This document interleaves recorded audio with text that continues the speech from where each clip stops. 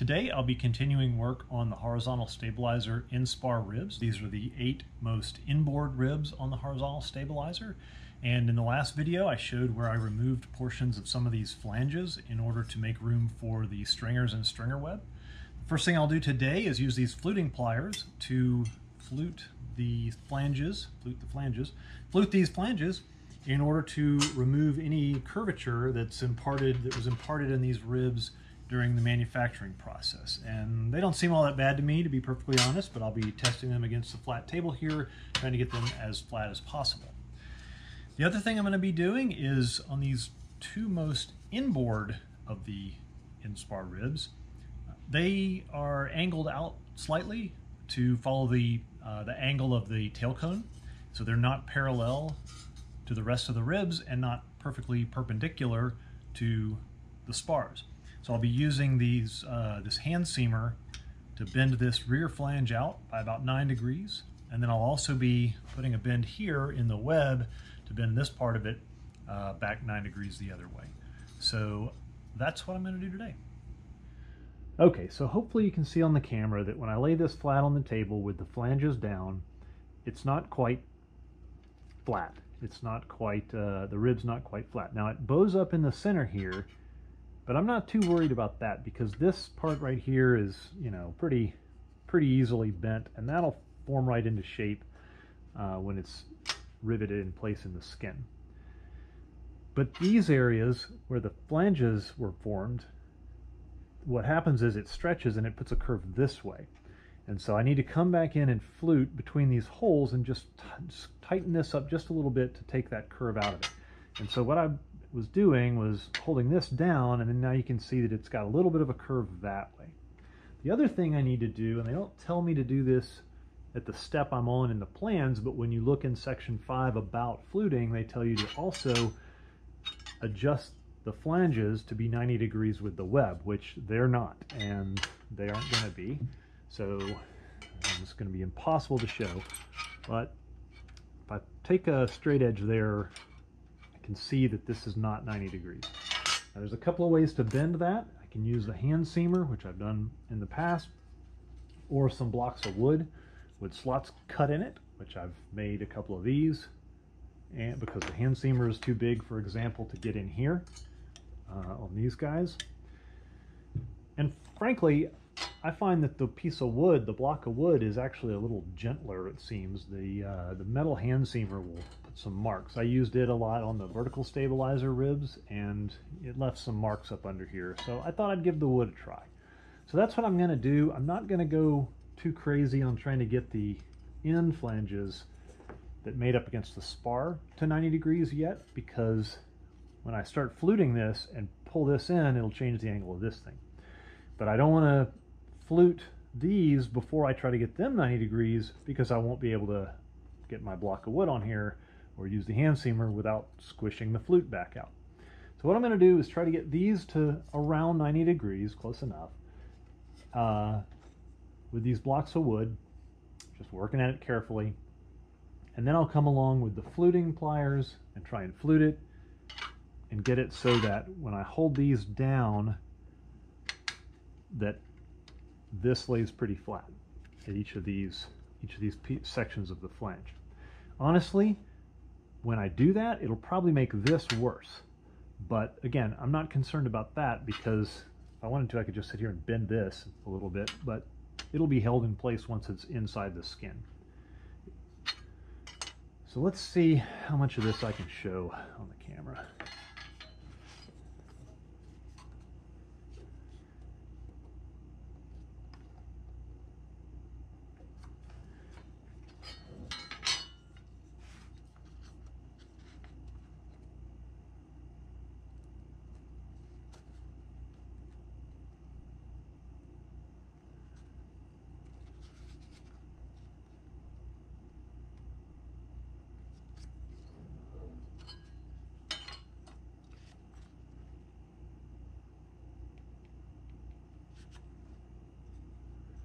I want to say these little blocks of wood were something that they told you to make in one of the practice kits, the aileron practice kit.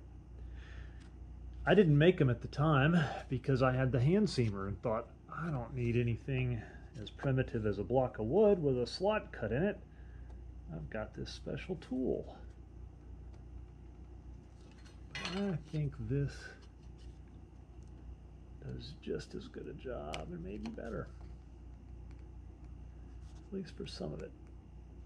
I'm not saying don't buy the hand seamer.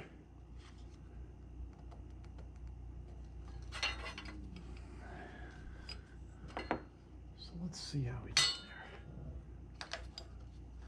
there. All right, not quite, but getting there. I'll do a little more, and then I'll start fluting. Oops.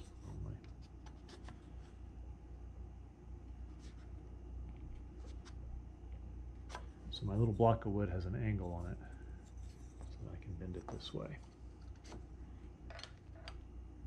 Yeah.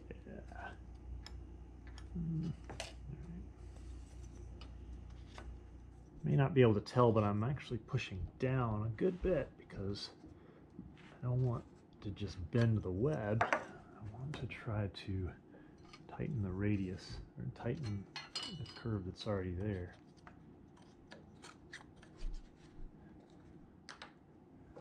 Yeah, that's good. Okay.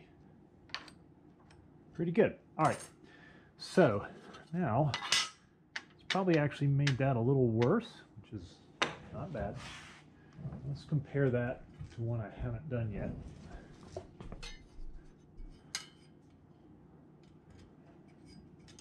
Hard to tell. Actually, one thing you can judge it against is these little tabs, because I didn't try to bend those. Which I will, but they're so small, they're just going to kind of go along anyway. And the sides are a little hard to get up in there. Yeah, there's nothing easy to overdo those, probably.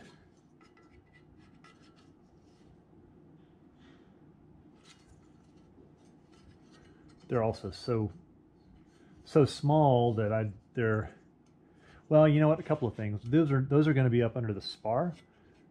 The spar flange, and therefore will not really affect put any kind of waviness in the skin. So I'm not going to go crazy on this. All right, let's flute.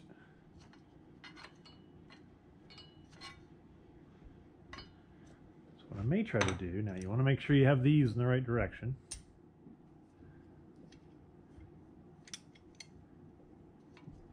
So that the flute goes in.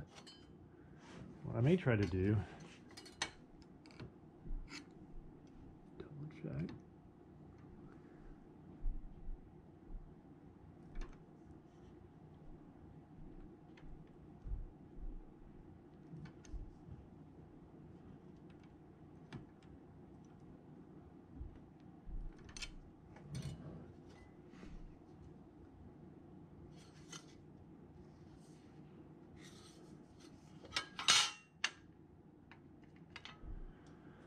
All right, I'll put a little more on there.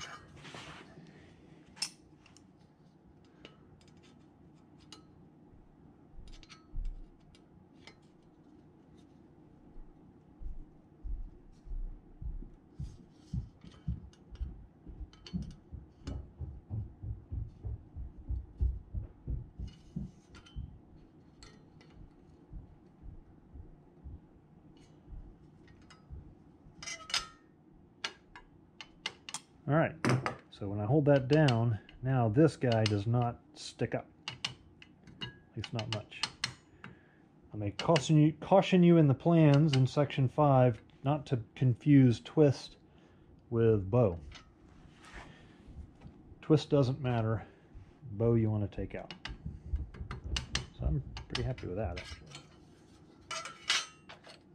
Yeah.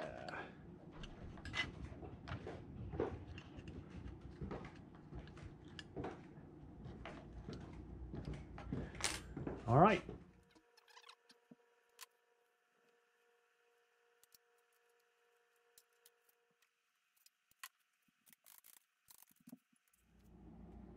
Okay, so I've finished squaring up and fluting all of the flanges on the 8 inboard Inspar ribs.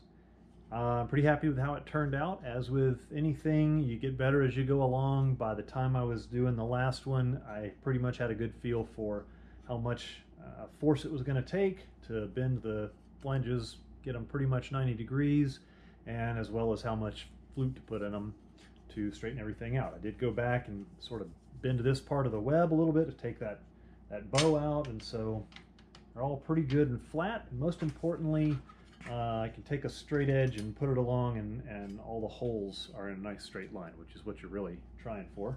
So a couple of lessons learned, I suppose. I actually found that I was better at bending the flanges with a simple block of wood with a slot cut in it, kind of like they suggest you make in one of the practice kits, I think it was.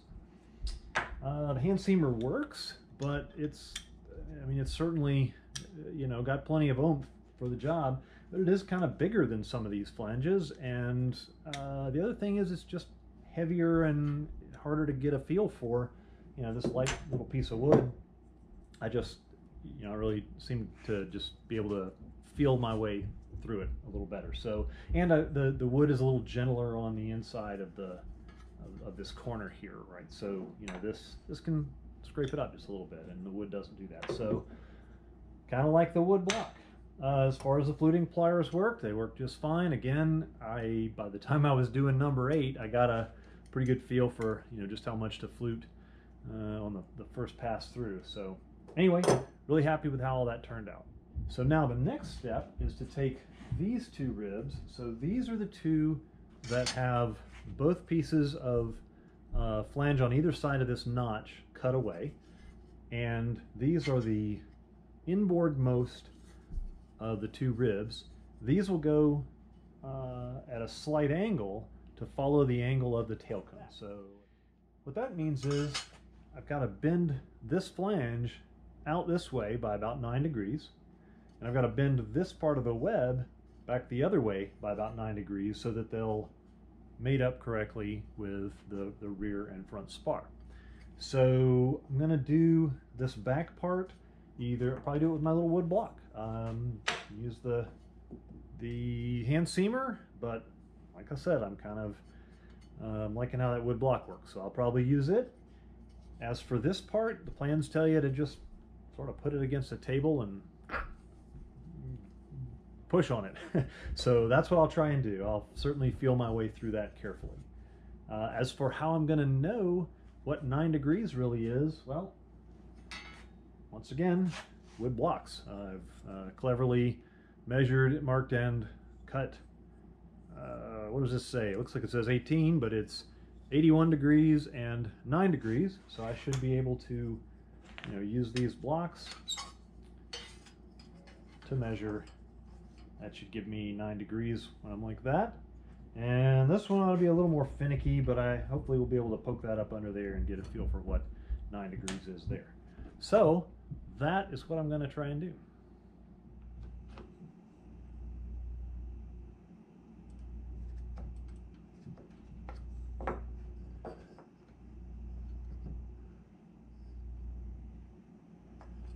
Okay, 9 degrees.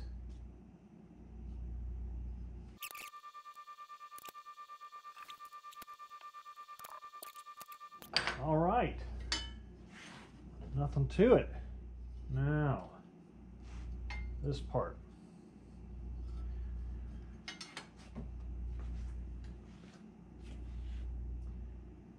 This bend can be accomplished by holding the forward portion of the rib against a solid surface and pressing down along the bend line with your fingers.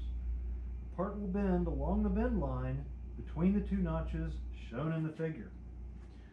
Okay, so they say. I almost want to stand up on something here. Oh, boy. It will. Oh, my goodness.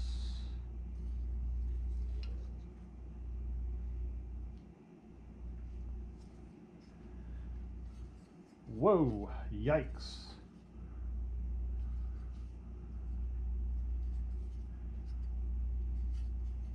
Well, frankly, that seems kind of rough. but I guess it worked.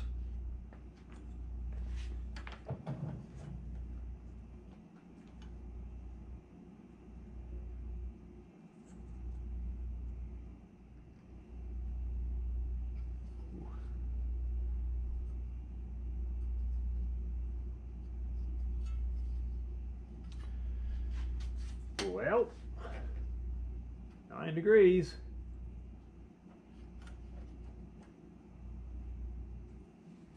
Actually, not quite enough. Just, okay.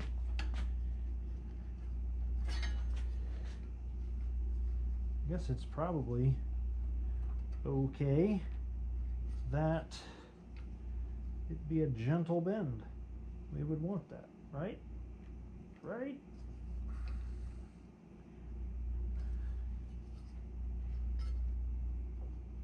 Looks like the picture. Not crazy about, I mean, what else is it gonna do, right?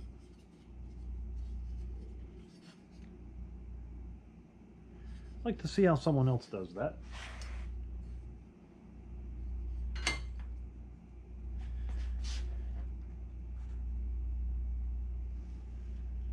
But it looks like 9 degrees to me. All right, let's do this one.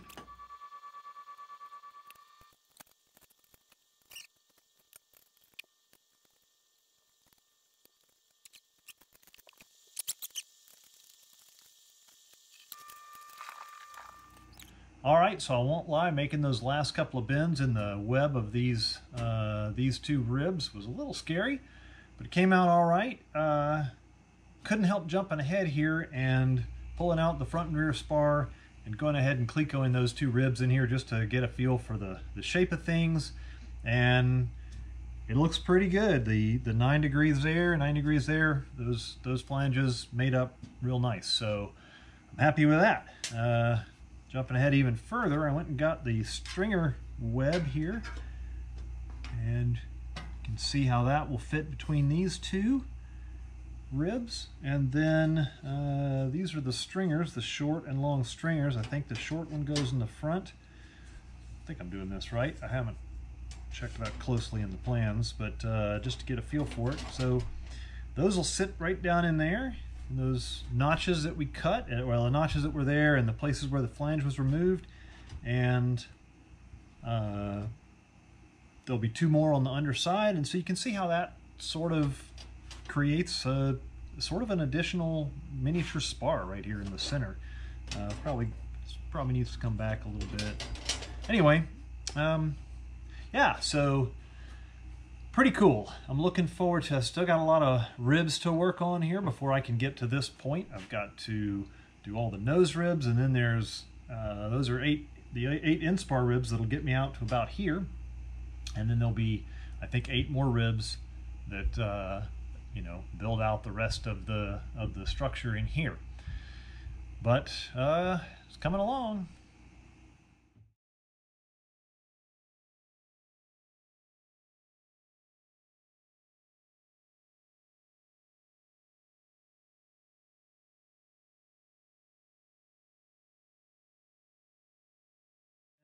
In these parts, I just wanted to see how they lined up, and we're flushing the toilet.